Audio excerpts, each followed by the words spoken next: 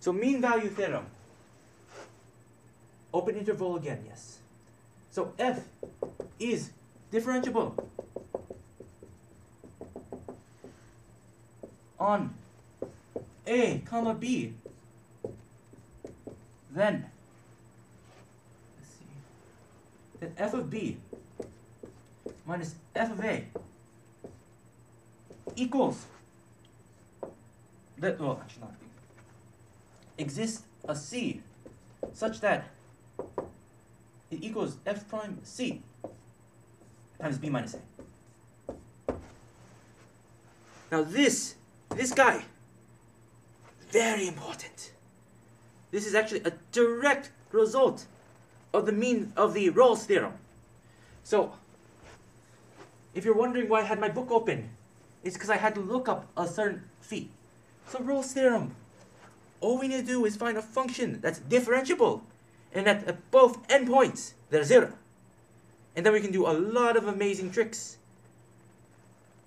But the thing is, the problem is finding the function in the first place. So if you have a test and you have a question, derive something using Rolle's theorem, that's interesting result, you may have to use a little bit of thinking. Because you have to think of it. I think the most difficult part in mathematics, in my opinion, is the creativity. Intuition, very difficult part. Geometry, very difficult part. But my belief, creativity, very difficult. So, and also as a mathematician, you never have to memorize anything. You just have to understand it. And then you can rederive whatever you want, as long as it all works.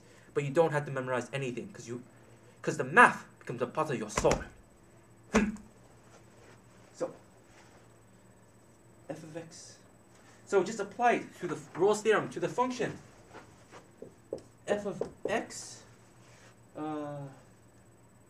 minus f of a, e of x. Yeah. Minus f of a minus f of a.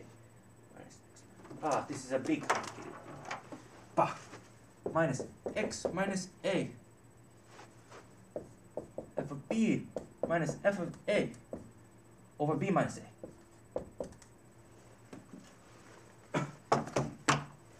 So you plug in a, this guy will be equal to 0. You plug in b, this guy will equal to 0. Then you can apply, and this is differentiable. Each of these guys, f is differentiable. So these guys are all differentiable. So all you need to do is apply Rolle's theorem. Plug in c for x.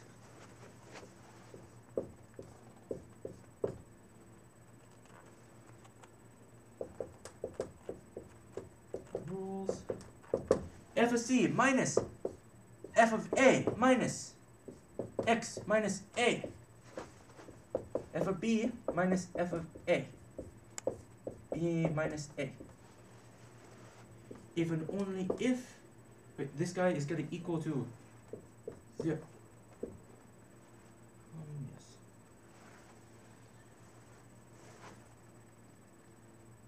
Oh, no, Rolle's theorem says that the derivative equal to 0.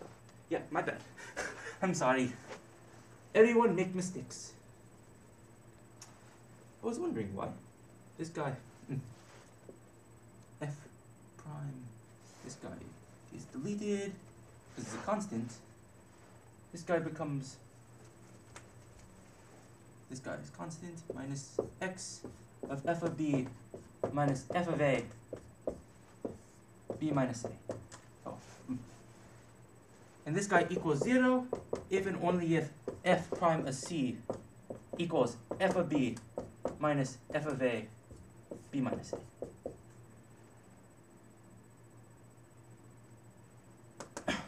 And that means just multiply this by, or b minus a. And this is if and only if f prime of c of b minus a equals f of b minus f of a. There you go. I remember when I was very little, I was very dumb. And I think education in America at high school, not very good. Not as tough as schools not as tough as many other schools. Or at least the school that I've been to. And something that I really regret is that there was no derivations. So I took this as truth. Even though it's very easy to prove. It is very sad that I took it as truth. But you should know this. Rolle's theorem, direct result of mean value theorem.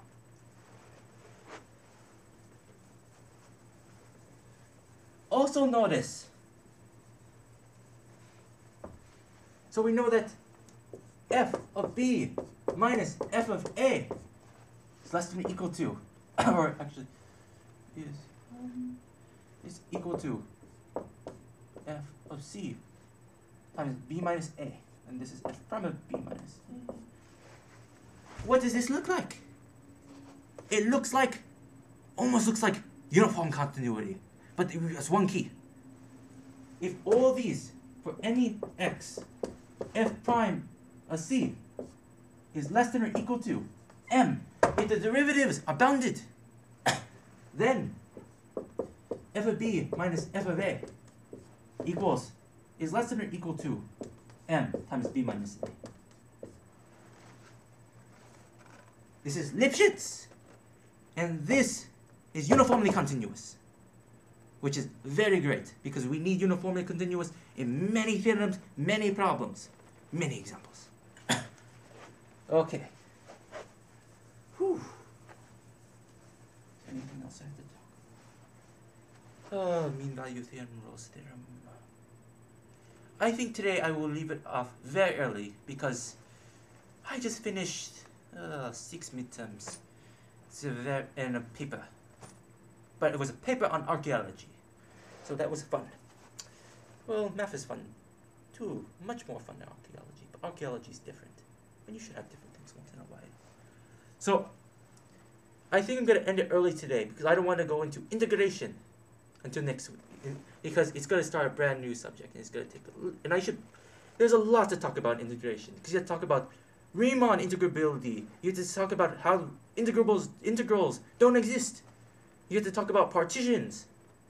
I think that is best saved for next week. So thank you very much.